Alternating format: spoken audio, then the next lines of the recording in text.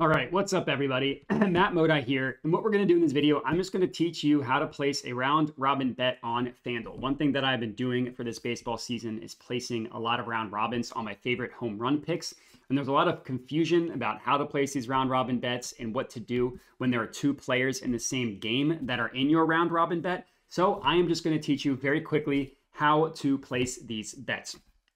And I'm going to show you what to do when there are not two players in the same game versus when there are two players in the same game. So I'm just going to pick 7 random guys because that's what I've been doing, these 7-leg round robins. So let's go with Jose Ramirez to hit a home run. I know this part is going to be a little monotonous, but I actually want to go through the entire process and not cut anything out so you can see exactly what I do. So we're going to go with Gunnar Henderson, who's been ice cold at the date of this recording.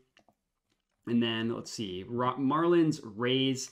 How about a Brandon Lowe? I've cashed a dong on Brandon Lowe before he came through for us, so he holds a soft spot in my heart. Yankees, Phillies. We all know Juan Soto is going to mash one off of Aaron Nola. So what's that? 4. We're going to go this game. I actually did have someone in this game. We're going to go with Rafael Devers, who's definitely hitting a home run in this game. So that's 5. In the Twins game, we're going to take Royce Lewis to hit a home run because he's been a machine when healthy this year. And now we're going to go with a player in this one. Someone I'd like for bases, not for a prop, is Brian Reynolds. So, all right, we see on the right of the screen here, 7-leg parlay. What you want to do is click this round robin button here, and then it puts them into round robins. Now you can play them. So, okay, one thing, there's a couple things. First, I'm just going to go through what a round robin is. So basically it combines all of these guys into separate parlays depending on how you want to play it. So by twos means that it does every possible combination of a 2-leg parlay with all 7 of these guys. Now, one thing that is very, very important. You see how it says by twos times 21. That means it's placing 21 separate wagers. Now, for me, when I do these, my unit size is $100. That $100 equals 1 unit for me. And all I risk is 1.05 units on these 7-leg round robins. So for me, you put in 0.05 units here, and you see at the bottom here, place 21 bets for $105. That's 1.05 units for me. Now let's say your unit size is $10. How much should you be putting on these round robins?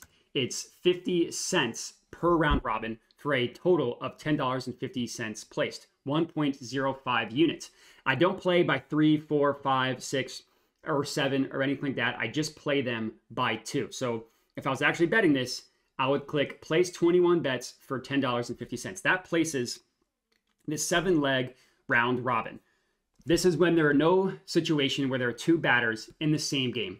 Let's say we do have a situation where there are 2 batters in the same game. I'm going to show you what the difference is. So I'm going to take out Jose Ramirez and I'm going to add O'Neal Cruz.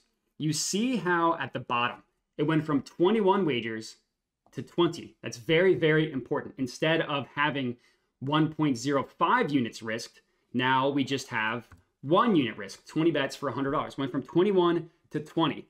The reason why that happened is because it places every combination of the 7 legs that you have, except for the 2 guys on the same team. So if I wanted to play every combination of this, what I would do is I would click place bet. So I would place this bet, place 20 bets for $100.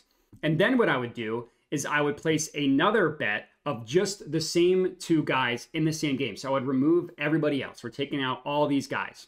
And I'm just placing this bet for 0.05 units. So I place this bet for $5.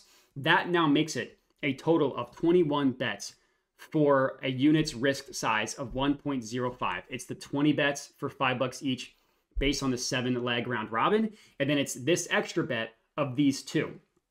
So that's what happens when you have a player in the same game. Now I'm going to show you what happens when you have a situation where there are 2 different guys, situation where there are guys in the same one. So I'm just going to replay a same game parlay that I already placed. It's a 7-bet slip of a round robin, 7-leg round robin. But you see we have Rafael Devers and Duran, who are both on the same team. And we have Royce Lewis and we have Carlos Santana, who are both on the same team. So you see here, play by twos times 19. I'm only having 0.95 units risked because they took out Santana and Lewis and they took out Devers and Duran. So what did I have to do? place a separate same game parlay for each of them. So this ended up being a total of 3 bets. It's the 7-leg round robin that you see here that ended up only being 19 wagers. And then it's the 20th wager here, Devers and Duran. And it's the 21st wager here, Royce Lewis and Carlos Santana. That is how these round robins work. So if you're placing a round robin without 2 guys in the same game, you're good to go. You just place it as 7. This will say 21.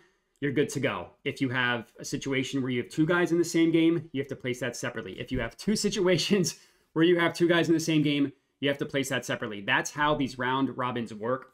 So hopefully this makes sense. I only play these on FanDuel because the other sportsbooks, DraftKings and Caesars, they're really weird with how they're played. So I only play them on FanDuel.